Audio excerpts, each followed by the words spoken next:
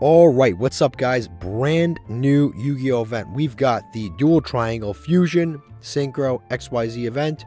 Basically, there are 3 events in one. It's actually kind of incredible that they managed to do this, but you've got a Fusion event, a Synchro event, an Xseed event. Every single time you win, you add points to one of these 3 groups, and from what they did last time was they gave out sleeves for free based on the group that won, and last time I remember it was the dark sleeves that came out and they were free.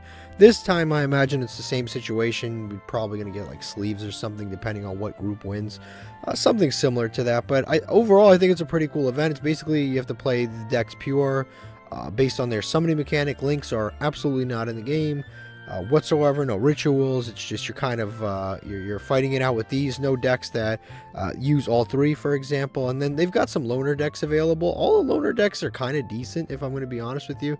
Not all of them, but every type has a decent loner deck. I'd say the Crimson King one's pretty good. I wouldn't use these two. But like, depending on which one you've got here, they're decent loner decks and decent budget decks that we're going to talk about. But first, would you like to make your Master Duel experience a whole lot better? Are you ready to take your Yu-Gi-Oh! Master Duel Play experience to a new level? The Untapped GG Companion is here for you. Use the deck tracker to know exactly what cards you have in your deck, and to go over any cards you aren't familiar with yet by hovering over them. It instantly updates when you draw a card, and automatically hides if you check your extra deck or graveyard. This is the perfect tool to help you master a new deck. The Untapped GG Companion also lets you import decks directly into the game in seconds. Copy any YDK or YDKE deck string, create a new deck in-game, click the Start Auto Import button, and let us take the wheel. Once the duel is over, check your win rate on your personal stats page. Brag among your friends and share your decks so they can import them into the game too. Start your path to master today, downloading the Untapped GG Companion at ygom.untapped.gg. Alright guys, this is the first deck I'm going to show you. Excuse the lack of cards. I'm on my Masochist account, so you know, not the same amount of stuff here. But basically, this is the first deck I'm going to show you. It's actually a spoiler. It is the best deck in the entire thing. Purrelys did not get hit at all. They are at full power, and I mean full power. Plus, they got their new card, Noir. So, I mean, it's at full power. Plus, it's got new cards. Also, on top of that, Maxi's gone. That's good for the deck. On top of that, Kaijus are gone. On top of that, Underworld Goddess is gone. So how are you going to out this thing when it has like 5,000 attack? You're probably not. It's unaffected by everything, has 5,000 attack. You're probably not going to out it. But this deck is more than likely the best deck in the game, if I had to guess. Not in the game, but in this thing. Snake Eye you can technically play if you mix it with like TGs or something like that. But pure Snake Eye is pretty beat up because it doesn't have the Link monsters that it needs, like Link Karibo among other things.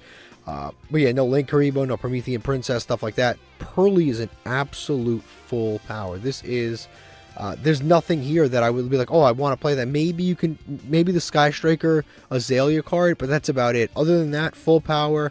You go into the boss monster. If this deck goes first, it's going to be very tough to beat it unless you're playing a ton of hand traps. All right, next up, we have another XC deck. I'm going to do them in order by the deck. I'm going to try to include a budget deck with all of them. Next, we've got Kashtira. Kashtira has been a very good deck for a very long time, and it doesn't change with this festival. It's still a very good deck. You still have Fenrir. Fenrir is very good. Unicorn's at 1, but you can just bump up the lesser good Kashtira monsters, and you're still good to go. You just increase the hand traps, increase the kind of tech cards that you're playing, evenly matched. Infinite impermanence, stuff like that. Same thing with the extra deck. The good thing about this deck is a lot of people probably already have it lying around. So if you have it lying around, don't spend the gems. Just play this. Don't, you know, why spend money? You don't have to. Play this deck if you've already got it. If you don't got it, then you should probably play something else. Obviously, if you're going to make anything, Purrely is a lot better than this. But this is still a very strong and competitive deck, and if it goes first against Purrely, it can do some damage. All right, next up is Suship. I try to include at least one budget option for every single deck. This is Suship with a rank 3 engine. I thought would be pretty cool. So you've got the Speedroid Terratop. It's now 3. You can use it with the rank 3 engine. I've also thrown in the Armored XYZ package into this, which is pretty good because it can steal your opponent's monster, attach it as link material. It's actually a very good package. As long as you can make a rank 3 or a rank 4, you're good to go. So that's why I threw in the Terratop in here. But overall, you've got all of the Suships. Extremely budget deck. So the only thing you really have to craft Zeus, I mean, you already probably have a Zeus. Everyone has a Zeus. You don't have to play the Cicada King. It's decent, but you don't have to play it. Most of the URs in here, you probably already own. I mean, they're staples. You should own Ash Blossom. You should own stuff like this.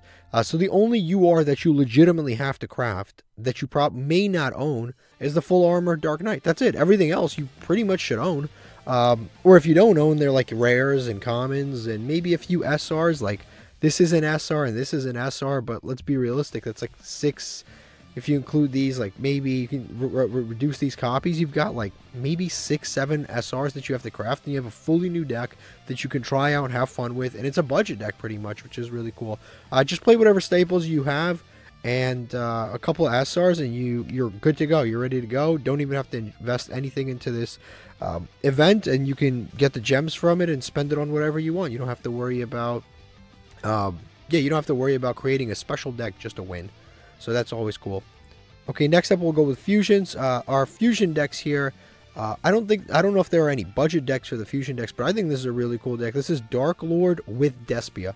Every fusion deck will pretty much be mixed with branded Despia, just because branded Despia is such a great engine, and you can only really play it as an engine because Aluber is at 1, branded fusion is at 1, opening is I believe at 1 also, so pretty much everything's at 1 in the main deck. But what's cool about this version is you've got all of the branded stuff in here.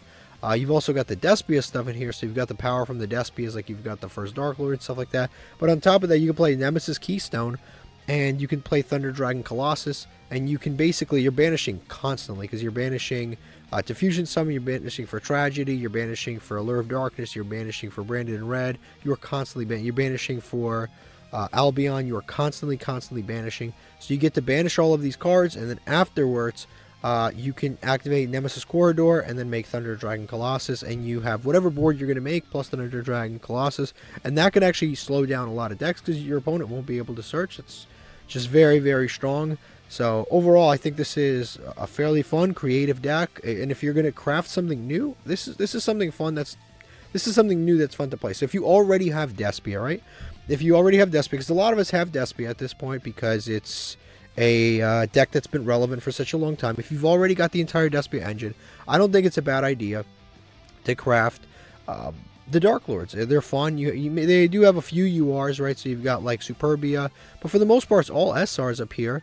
And then you have basically just Dark Lord, the first Dark Lord, and Superbia. This you can play at 1. This you can play at 1. You got 2 URs, other SRs, and you basically have a whole new deck to mix with your existing Despia deck, and it's a perfect thing. If you already have it, here's the new engine to play. It just makes it a lot more fun. Alright, next up we've got Chimera. This is another deck that is kind of up in the conversation of one of the best decks. It didn't get hit at all. I mean, you can make the argument that the Dark Barrier statue is something that is missing, but at the same time, it's not like it's an obligatory card. You didn't have to play it. You've still got Super Poly. You've still got all of the Super Poly targets, which is really cool. Yeah, the deck is essentially at full power. The engine in this deck is insane. It really is bananas. If it wasn't for Snake Eye being tier 0, well, not tier 0. If the Snake Eye wasn't tier 1, this easily would have been one of the better decks in the game, if not one of the best decks in the game. So this event has no Snake Eye and no Mexi, and I think this deck will actually flourish. It's very good, it has a ton of interruptions, and it has a bunch of negates that come out of the graveyard. Like at the Codal, for example, it can negate out of the graveyard. Is another one also, I'm forgetting it right now. I think it's this right here. Yeah, activates an effect, negate it. Like, you have negates out of the graveyard, you have interruptions. You can make Chimera super easily. Super duper easily in this deck. You've got this new guy, the Magnum dude. He's really good. Yeah, just a very, very strong engine. Probably goes like +5, +6 every single turn, even during your opponent's turn. Very strong engine, and you can definitely outgrind Purrely. Alright, last fusion deck, we've got the branded tearlament. So this deck is actually, again, in this particular event, you kind of have to play branded as an engine, because unfortunately branded is very, very hit on the ban list. At the same time, tearlament is very hit on the ban list. So you have 2 decks that are very, very hit on the ban list, and you can kind of combine them and then build sort of a deck that is somewhat, somewhat workable, which honestly, it's actually quite strong, especially if you end on certain things like Winda, You can easily end on a lot like a chimera jade plus a window. You can easily end on something like that. You don't have like Time Thief Redoer, for example, but you still have a ton of options available to you. You just basically take all of the parts of these two different decks and combine them together. This is perfect for somebody that already has the decks.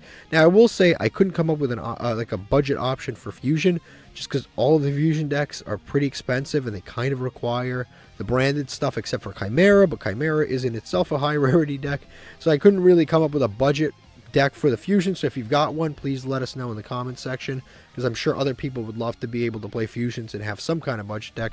I was thinking about including Lunalights, for example, but they're not particularly budget either, and they're more of an OTK strategy. Now they can actually OTK purrely, which is really nice, but it's a very specific matchup. All right, last up we've got Synchros. So Synchros actually have the most budget decks out of all of them. Now the problem is Synchros have been hit somewhat more than some of the others, because like for example, Sword Soul is a very good Synchro deck, but it does actually need to use the Link monsters. Not always, but occasionally. Like most of the time you don't need the Link monsters. Most of the time you just kind of summon two Synchro monsters. You just summon a Baron and a Shishao and a Blackout and maybe a Hand Trap, and that's good enough. But the problem is sometimes you actually do need to go into like the Tetenyis, but at the same time you don't particularly need them, because you can just summon for example the token, and then you just banish out of the graveyard, and whatever effect you wanted to use for the Tenyis you can actually use even just by banishing them out of the graveyard while the token's up on the board. So it's not like it's particularly necessary, but at the same time it's good to have a little more consistency by just being able to go into a monk. But that's the only thing that's really missing is yeah, just the Tenyi Link monsters, the two Tenyi Link monsters. Without those, the deck is still very, very good. It does pretty much the same thing. It's not like you were summoning the Tenyi monk every single game anyway, so you could still do all of the regular Sword Soul stuff that you did before. And the good thing about this deck is it is technically a budget deck. I mean, it is. They literally gave it away for free. They gave this deck. If you want it, all you have to do is find a noob, and you and the noob get the deck. So or if you want to make a new account, I guess you could just do that if you were inclined to do so. But yeah, you can basically get this deck for free on your account just by giving your code to a noob, and then you're good to go. Next is Blackwing. This is technically a budget deck too, because it is a structure deck. So you spend 1,500 gems and you get a new deck. And the structure decks are never a bad deal, because you're essentially getting a whole new strategy to play with, and you're getting it at extremely reduced prices, because I mean, again, you're paying 1,500 gems. You don't have to crack packs. Like, you know how many packs you would have to open if you wanted to pull all of this Blackwing stuff, like, separately? It would be so expensive. But this is the awesome part. You can just get 1,500 gems, get yourself a Blackwing deck, and you get to learn. So you get to learn how to play Blackwings, a new combo deck that you've never played. On top of that, it's only 1,500 gems. It's a very small investment. By playing the festival, I think you get like 3,000 gems, and that doesn't even include dailies. That just includes the stuff they're giving you just by doing the festival. So you're getting 3,000 plus dailies. You spend 15, and you still have like 1,500 left over to spend on whatever you want. And then from the dailies, you probably would earn, over the course of 7 days, you probably earn another like 700-800. So you have all of these extra gems just by picking up a structure deck, and you get to learn a new deck, which is cool because you learn a new skill. All right, last up is Resonators. Now this is, again, kind of a budget deck, not because it's a budget deck to build this deck. It's actually kind of expensive in certain regards, especially with the extra deck. But the reason I say it's somewhat of a budget deck is because it's a loner deck. So you can go play it if you really wanted to. It's a loner deck, and this is actually a really strong deck. Disbatter is an extremely good card in this deck. It's basically, it might as well be called Red Dragon Archfiend Disbatter. It might as well rename this card, because it's more of a Red Dragon Archfiend card than it is a Bestial. I mean, no one even thinks of this as a Bestial anymore. It says Bestial, you kind of forget that it's a Bestial. It's more of a Disbatter than anything. I mean, it's more of a Red Dragon Archfiend card than anything else. But yeah, this deck is really cool. Like I said, it's basically budget because it is technically a loner deck. All of the synchro options are really good. You have a loner deck, you have a deck they give you for free, and then you've got a structure deck. So you have great options for synchros. The best, honestly, like I said, is probably going to be purrely in this event. But let me know what you guys are playing in the comment section down below if there's anything that I forgot, because I definitely did. There's so many decks to choose from. But like always, thank you for watching. La la la la la la la la la.